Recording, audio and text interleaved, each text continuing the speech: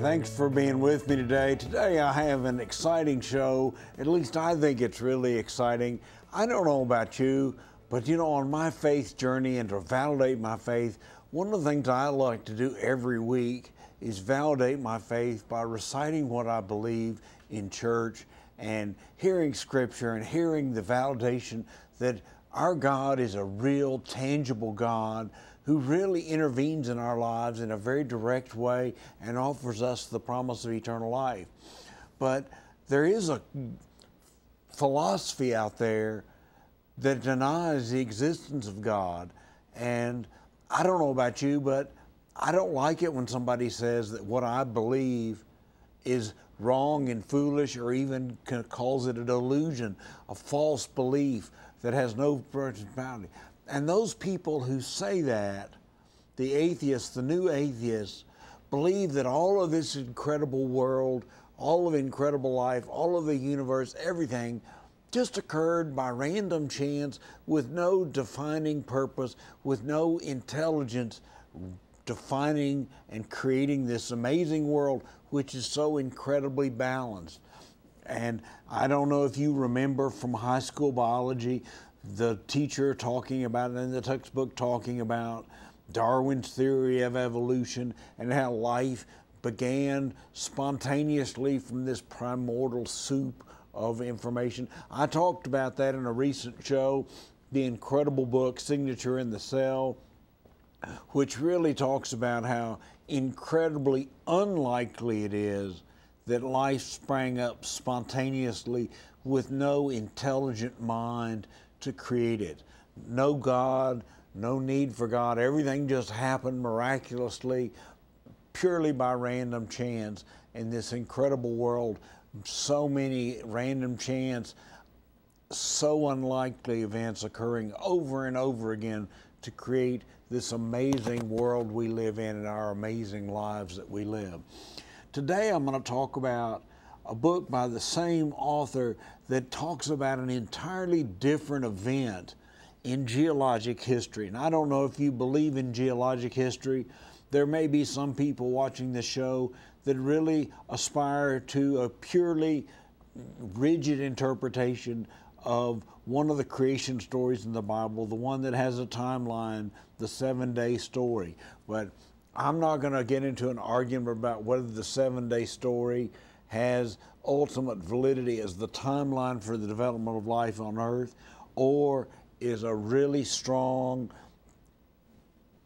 telling and teaching story to emphasize the importance of taking the Sabbath off, of taking the 7th day off, and having that day of holiness and rest and contemplation that God prescribed for man to have, to really elevate himself above the dog-eat-dog, day-to-day toil of life that exists, especially existing among primitive people.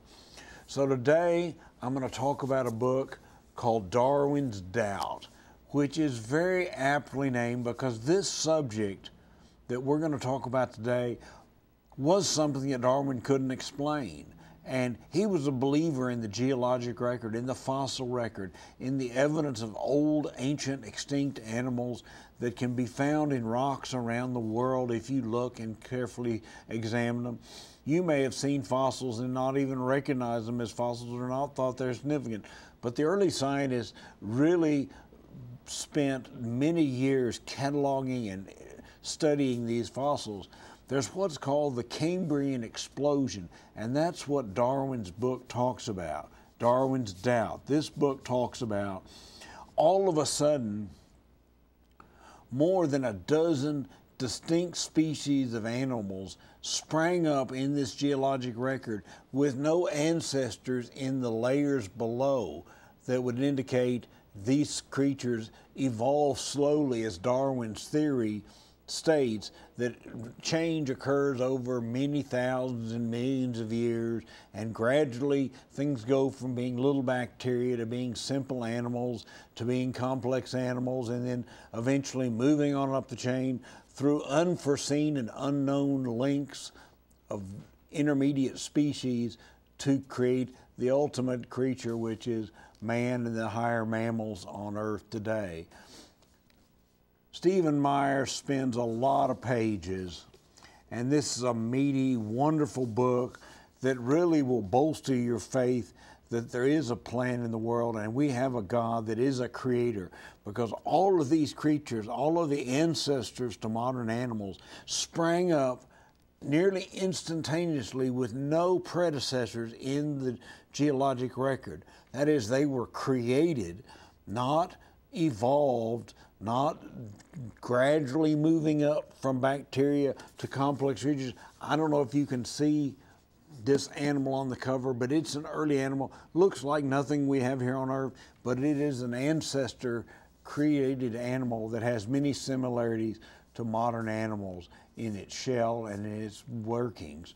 So this is something that's very important, because we live in a culture that is denying God. We live in a culture where many pundits, many entertainers, and many commentators are actively promoting a godless world, a world where God doesn't matter, where God's morality doesn't matter, and where we live a life of purposelessness. I heard an atheist talking on the radio yesterday, and he talked about you try to live well and then you just die. And that was his life plan. Didn't have kids, just living an empty life, and that's all he thought life was just kind of a pointless parade of enjoying life, being with people, doing things, and no looking forward to people, no living your life with the Holy Spirit in it, no believing in the Holy Spirit, no believing in the power of the Holy Spirit to make us love our neighbors as ourselves and joyously give time and money. This guy probably doesn't give a dime to anybody, lives a selfish life, a self-centered life, a life encouraging people to be despondent and depraved and realize there is no greater purpose to our lives, because it is a purposeless life, because there is no creator. So when you have a chance, go to Amazon and buy Darwin's Doubt. Buy the hardcover copy, take it to your local school library, take it to your local science teacher. Be an evangelist for the fact that God does exist and God did create our universe and world and us. And I believe that, but it's always really great to have someone provide some outside validation that my belief is not ridiculous, that my belief is not a delusion, as some new atheists call it, that it's just a made-up fantasy and doesn't really have a basis in the geologic record, in the evidence that's on Earth of its incredible complexity and beauty, and the fact that we are not a random chance. We are purpose-made to do God's work and to be in the conflict between good and evil and help good persevere and succeed in life, and to show and develop our character as a home for the Holy Spirit so that we can be in relation with God and share His eternal kingdom, which is really so wonderful and so valuable compared to anything here in the short term of earth. So this book is written about a period before the dinosaurs, literally when the complex life first emerged. Before the Cambrian explosion, all that was around were some very simple creatures like worms that are found in the geologic record.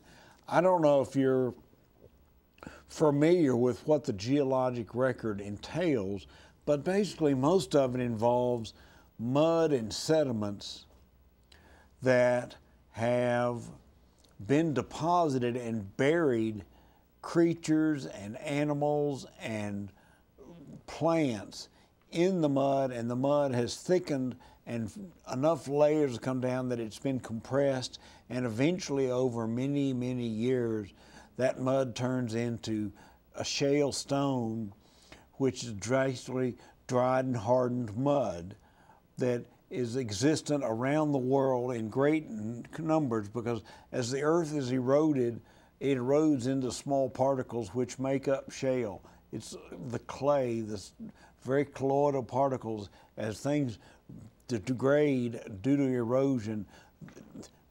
Everyone sees this coming off a field that gullies form, and the soil and the fine particles run off and get deposited in lakes and seabeds. The ocean is full of deep sediment that's been washed off the land into the sea. And it's amazing when you think about the miraculous world that God created. And being an eternal being, the incredible patience that God had to realize that the earth needed to go through incredible stages of development, birth, renewal, and regrowth, and false starts, and then regeneration of life on earth. All of this created the world we live in today. You know, I drove here in my truck, and I'm using geologic hydrocarbons that were created in this incredible plan where the earth was a virtual verdant, lush rainforest over much of its surface, growing incredible vegetation in a quantity unbelievable in today's time. And I think that the early animals, the dinosaurs that lived during the time when hydrocarbons were formed, actually kind of served a function of treading down and stomping and digesting and crushing this intense vegetation to make it be deposited in layers and form into coal and oil and gas over hundreds of millions of years as we see today. So we are relying on dinosaur fuel. We're relying on things that were created 150, 200 million years ago to provide us with the hydrocarbons that allow modern society to work. God is efficient. God has no timetable that has to get things done like we do, because we have a finite life and we want things to happen right now. What would it be like to be timeless, to have a million years be a blink of an eye, inconsequential? There's no need to rush. There's no need to go to extra work to create things when you can design a system that automatically creates incredible beauty and creates incredible resources, that in a perfectly placed world, our life is so unrandom and so planned and so fine-tuned at the universal level, at the solar system level, at the earth level, at our biology. Everything is so fine-tuned and perfected, and we are at the climax of optimum times, and it's up to us to share the good news, because we have fallen away. The devil has been at work in the world, creating doubt, making man think that he knows better than God, making man think that God is not needed, that he doesn't need to have a relationship with God, because we are like gods. We are so intelligent. We are so bright. We can come up with explanations for things, even if these explanations are ridiculous. Scientists believe that all these creatures that Stephen Meyer talks about in the book, has pictures of in the book, sprang up without any direction, without any note, even though there's absolutely no evidence of predecessor organism for this gradual evolution to have actually occurred. Everything sprang up, poosh, in an amazing rush of knowledge. You can see this in the layers. All of a sudden, here's all these creatures. Below it, nothing but very simple organisms that have nothing in common with the complex creatures that are all of a sudden in the geologic record. Scientists can say, well, layers are missing, we just can't find them, blah, blah, blah. But I believe in the geologic record. I think evidence is found, and the evidence is that God created life on Earth, and God created these complex organisms and let them move over the years and fit into the environment so that modern life evolved. I think the guiding hand has been on things. I think God is efficient. You know, why would we think that the ultimate being, that the designer of the universe would do things the hard way? Why wouldn't he let things go in the most efficient way by intervening at the microscopic level and causing all these miraculous things to happen, using the power of the Holy Spirit, using the power of life? We don't really know what is the difference between dead, inanimate material and life. The spark of life is an infinitesimal, unknown ghost in the machine. And that'll be a subject for another show. We're going to talk today about the incredible need for us as Christians. And if you're not a Christian today, I ask that you pray to God, that you study, that you talk to a Christian that is devout and say, what is this wonderful gift that you have, this peace that passes understanding, that nothing hurts you, nothing brings you down, because you know that God loves you and God gives you eternal life through Jesus Christ. This overcomes all adversities, and the devil is at work persecuting the good people and the bad alike. You know, being a Christian doesn't mean that bad things aren't going to happen to you. Lots of bad things happen to wonderful Christian people that have a deep faith and really have given themselves over to God and welcomed the Holy Spirit into their life. Guess what? Bad stuff happens to them. They're not immune. Letting the Holy Spirit into your life does not guarantee you perfection in your life and total happiness. What it does give you is a peace that passes understanding, that makes every adversity seem trivial, because you have the gift of eternal life with God in a world free of all the toils of our current life that we live. We have a lot of joy in our lives here on earth, but we also have a lot of travails. This week I found that a boy that I went to school with died in his sleep of a heart attack, 56 years old, several years younger than me. A sobering event. A good man, raising a family, doing God's work in the world, being a good person, struck down. There is no paradise here on earth, and we are not assured a free ride and a 120-year life with no troubles. Sometimes life is very short. Sometimes children don't live to be 1 year old. It is an adversity, but God has a plan, and the plan is to build a tribe of faithful, to be with Him forever through their relationship with God and through the power of the Holy Spirit. What we hear today is something entirely different. Stephen Meyer doesn't invoke the name of God, doesn't invoke the Bible. He just strictly looks at the evidence here on earth, says, what does this mean and what could explain it? That's right. What could explain it? Not saying, I have the Scripture tells me so. I'm a big believer in the power of the Bible. I love the Bible. It's one of the books I've read the most in the world. It's my number one read. But it is so wonderful to have outside validation that validates the idea that God is the creator of the world and the creator of the universe, and came to life to save us and create us in His image. Powerful words, amazing thoughts.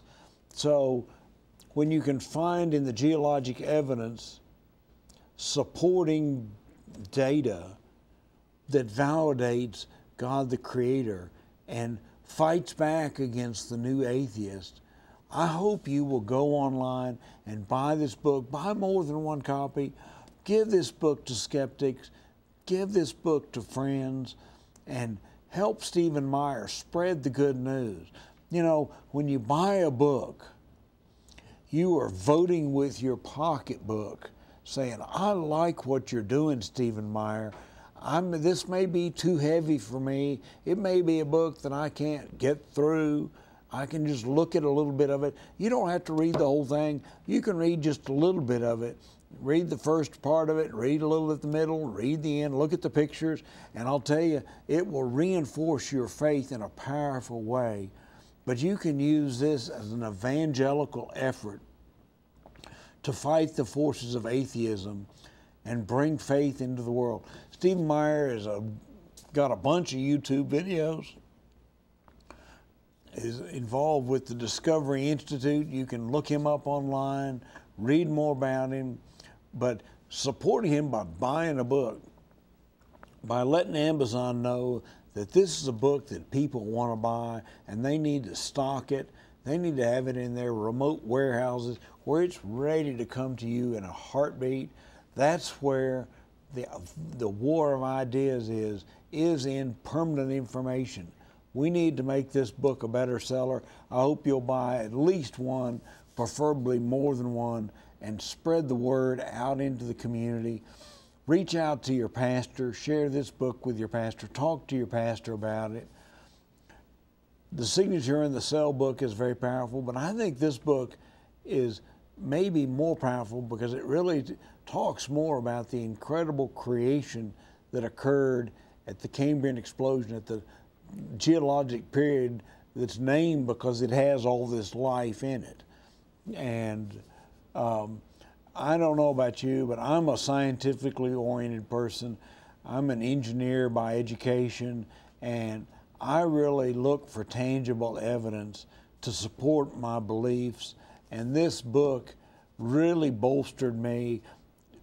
I've believed in intelligent design. I've believed in a creator God, fine-tuning and perfecting the universe and the earth all along. But it's wonderful to have validation and a pat on the back saying, yeah, you're on the right track. This makes sense.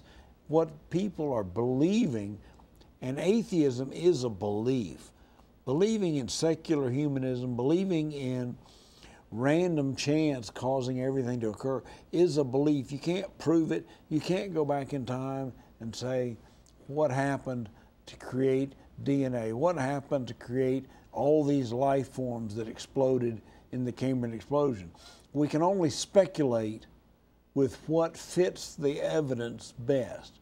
And I will tell you, this book makes a compelling case that the answer to what caused the Cambrian explosion is not random chance with undiscovered evidence, but the fact that God intervened here on earth and created these incredibly complex organisms that moved through time, modifying slowly to their environment, and became a whole bevy of animals that filled the earth with life. You know, it is hard to be a scientist and also say, there is so little I know. I am so in the dark, and I'm so thankful that God loves us and wants us to be in relationship with Him, and that my life has a purpose that's unknown to me. I don't know what my ultimate best use of my life will be. Is this show and is talking to people about faith and promoting a new holiness and a relationship with God that is so much stronger than what some pastors and some churches promote of a costless relationship with Christianity. All you have to do is say, Jesus, save me, and you're saved, and there is no cost, there is no obligation. I don't believe that. I believe that if you really ask Jesus Christ to save you, if you say, God, let the Holy Spirit indwell in me and let me be your servant, and I want to love you primarily, and I want to love my neighbor as myself, you are not going to be able to live an independent, selfish life. You're going to be totally devoted, lovingly and caringly and compulsively to loving your neighbor as yourself, doing good works, giving time and money to loving your neighbor, to helping your downtrodden. That means the person that's out on the street. That means the prisoner. That means the convict. That means the destitute. So that is the power of the Holy Spirit at work. But you might say, well, that's all conjecture. I can't see the Holy Spirit. But you can see the evidence of the Holy Spirit. And you can see the evidence of God at work in the incredible beauty of our natural world. And this book is a non-biblical validation of the existence of God, and it is a vital argument that needs to be shared widely. So buy a copy of the book, go forward, reach out to us, send us an email, or reach out to us. Of course, we've got the Greater Dallas Coalition's Dallas Champions Academy coming up in early July. It's going to be a powerful, wonderful wake-up experience for 170 young men and women who are in the most dire straits of poverty and destitution, uplifting them and leading them into a life of better relation with God. We'd love to have your support, but I'd really love for you to buy a copy of this book and share it, read it, and let it really reinforce your belief in God and the incredible good news that we find in the Bible, that we are saved and we are blessed, and none of this stuff that happens on earth has any consequence at all in eternity, which goes on for so many millions and millions and millions of years, that our little life here on earth is nothing but a drop in the bucket, a grain of sand on a beach. That's what infinite life means. That's what a God that is timeless, that created the universe billions of years ago, incredibly aligned it so that life on earth could exist. Who knows what else is there? We don't need to know. All we need to know is that God loves us and that we need to believe in Him. And we need to fight the ignorance and fight the devil's work of trying to elevate man and degrade the need for God. So Stephen Meyer, a real man of God, doing God's work in the world to fight back against the new atheism, those that diminish the role of God to the point of being just kind of a wisp that has no real significance. So I don't know about you, but I'm not interested in a God that's just kind of an ephemeral afterthought or a delusion in mind that just people make up to tell themselves an explanation for the world. So read the book, buy the book, share the book, and may God's love come into your life and give you the peace that passes understanding that the Holy Spirit offers you. Take care, read the book, and let's talk again. Spread the news, share my show with other people. Take care.